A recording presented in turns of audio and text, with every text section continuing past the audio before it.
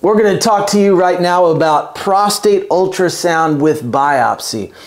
And many of you, if you've been diagnosed with prostate cancer, that's how you've been diagnosed, is with this ultrasound and biopsy. Now, there's two indications for who gets a prostate ultrasound with biopsy. And those are typically guys that have an elevated PSA or an abnormal PSA blood test. Or if there's something palpated on the prostate that's abnormal, even with a normal PSA, you may be someone that has a prostate ultrasound with biopsy. So in talking about the prostate ultrasound with biopsy, it's typically done on the patient's lateral side.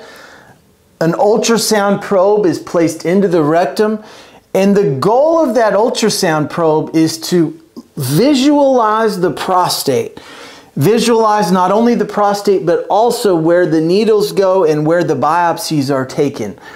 Now, with regular ultrasound, which is done in most urologists' office, you're not necessarily going to see prostate cancer lesions that are suspicious for cancer.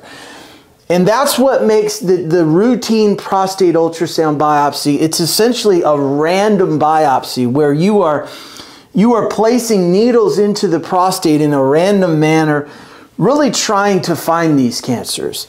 Now, there is MRI guided technology, newer technology that's out.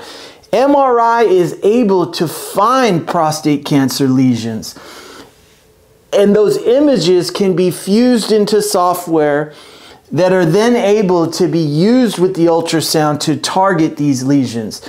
But unless you've had an MRI, you've typically had this random ultrasound biopsy. So when you look at your prostate cancer biopsy report, samples are taken on the right and on the left, and typically 6 samples are taken on each side. Now, these samples look like little worm pieces, and this is what I often draw for my patients. Worm pieces of tissue like this. Prostate cancer cores. Each one of these samples is called a core. And what the pathologist will do is he will stain these cores and then look at them under the microscope for presence of cancer. Now, if there's cancer present, the pathologist will then grade the cancer, and the grading system for prostate cancer is what's called the Gleason score. And this Gleason score translates essentially into the aggressiveness of cancer, the aggressiveness of that prostate cancer cell, and it tells you again just simply how aggressive the cancer is. This is a number that ranges between 6 and 10. And there's 2 different numbers for the Gleason score. The first number is the Gleason score that has the highest amount of cancer present. So if there is more Gleason grade 4, that's the first number. And the second number is the secondary type of cancer, or the less common type of cancer that's present. So if in this situation, it could be a 4 plus 3, it could be a 3 plus 3, it could be a 3 plus 4, it could be 4 plus 5. There's 2 different numbers that are added up to come up with a total Gleason score. And again, the goal of that Gleason score is just to tell you the aggressiveness of cancer. The second thing the biopsy will show you is the amount of cancer that's present on the biopsy. So the pathologist will look at these specimens, and he will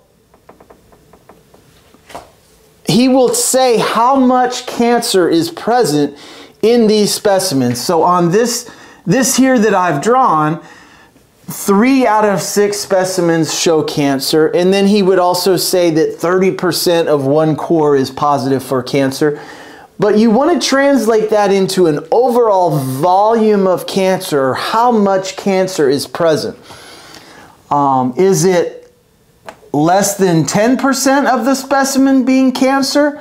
Is there 10 to 50% of the specimen being cancer, or is there greater than 50% of the specimen being cancer? And again, that just shows you the volume of the cancer, or the amount of cancer. In a biopsy that had 1 out of 12 cores positive, you would expect there to be a smaller cancer. In someone that had 10 out of 12 or 12 out of 12 cancers, specimens positive, you would expect that entire prostate to be cancerous. So again, it just translates into volume of cancer. The third thing the biopsy will show is it a right-sided cancer, a left-sided cancer, or is the disease bilateral? Prostate cancer is often multifocal, meaning when it's in one part of the prostate, it can often be found in other parts of the prostate as well. So it's important to know not only the Gleason score, the volume of cancer, but also is it on both sides or one side of the prostate. So that's prostate ultrasound in a nutshell, the basics that you need to understand. We'll talk more about Gleason score in allowing you to help you understand your specific prostate cancer and how that can translate into potential treatment options you may decide to have.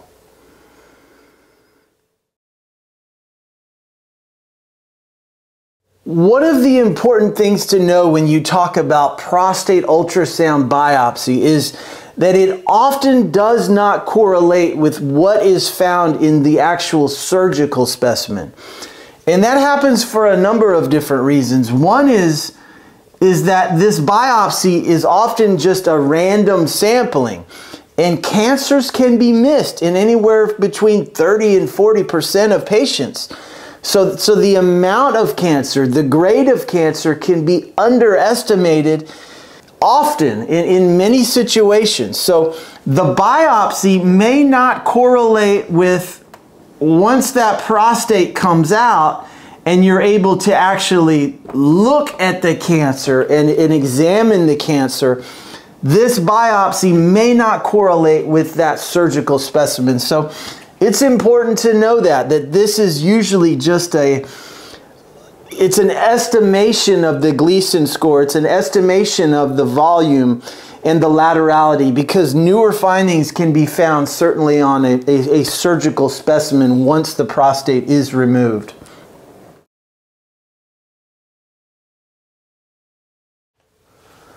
So when talking about imaging for the prostate, one of the newer technologies is MRI of the prostate.